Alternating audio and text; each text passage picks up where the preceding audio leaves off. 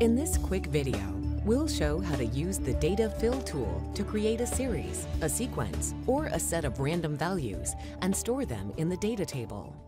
You might use this tool if you want to prepare for data entry or to generate random data. The dataset you see here was generated using the Data Fill tool. We'll now show you how each column was created. You can load the Data Fill tool using the menu or by clicking on the shortcut icon in the toolbar. First, select the column in which you'd like to store the new data. Make sure that the column you choose does not already have data or it will be lost. We'll use column 4. Next, choose how to apply the fill. You can generate a single value, a numeric series like 1, 2, 3, etc., a repeating sequence like ABC, ABC, or random normal or uniform numbers. If you want to generate random numbers from another distribution, use the Data Simulation tool that is also available with NCSS.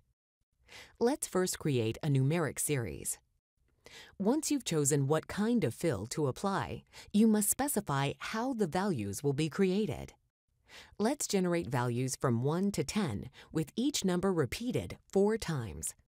This should give us 40 values total if we indicate that the fill should terminate when the series limit is reached. Click Fill to generate the data. As you can see, the data have been generated in 40 rows.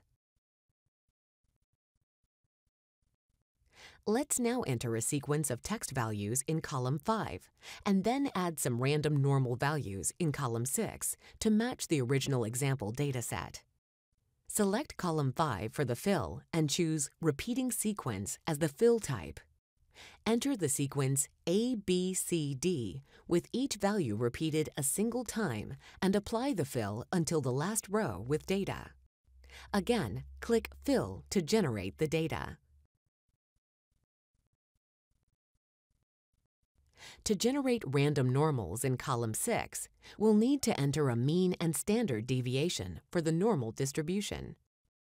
Enter a mean of 100, a standard deviation of 20, and again fill to the last row with data. Notice that the newly generated normal data values are different from the data in column 3, which was also generated with a mean of 100 and a standard deviation of 20. This is because the values are random.